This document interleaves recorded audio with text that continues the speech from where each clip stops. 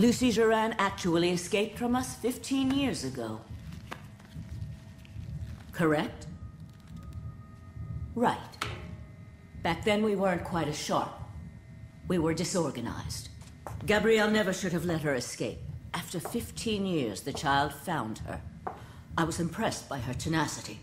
As for the rest, Lucy's just a victim. Like all of the others.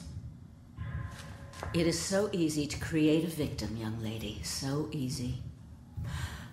You lock someone in a room with no light, soon they begin to suffer. Then you feed that suffering. Slowly, methodically, systematically, coldly, for a long time. You then witness your subject going through several mental states. The mental trauma starts to break them. And that small, easily opened crack makes them see things that don't exist in our world. Your friend Lucy, what was her vision? Did she see anything? Not even one monster? Did she see things that wanted to hurt her? A dead girl.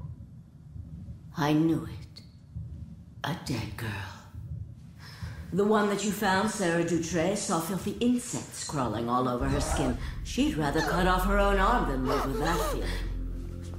People ignore the existence of suffering. That's how our world sees it. Yet everyone's a victim. Martyrs are very rare. A true martyr is a special person. They are exceptional beings. They withstand paralyzing pain, young lady. They can survive total deprivation. They carry all the sins of the world. It's their sacrifice. They transcend themselves completely. Do you understand? They are transfigured.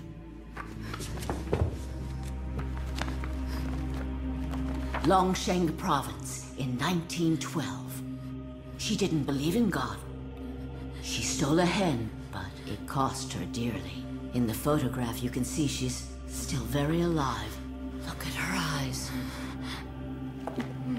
Joan Lussac, 1945. This woman was a grocer who slept with a Nazi. Her fellow Frenchmen didn't care for that, and so she had to pay. Look at her eyes. She was still alive. 1960, a hospital in Birmingham. Just an ordinary young housewife. An atheist, riddled with terminal cancer. Morphine had lost its effect for her. Her eyes tell the story. Beaten with a pipe by her jealous husband after his release from prison. Crushed in a car wreck from which he couldn't be pulled out. A leukemia victim in her final moments alive. Suffering excruciating pain from a rare disease. 17 hours of mind-numbing agony. Starving to death after 2 years. You know every one of them was the same. Each one of them was still alive when they were photographed. No one can try to tell me that the concept of martyrdom was strictly an invention of the religious. We tried everything, even with children. And we've proven that it's women that are much more responsive to transfiguration.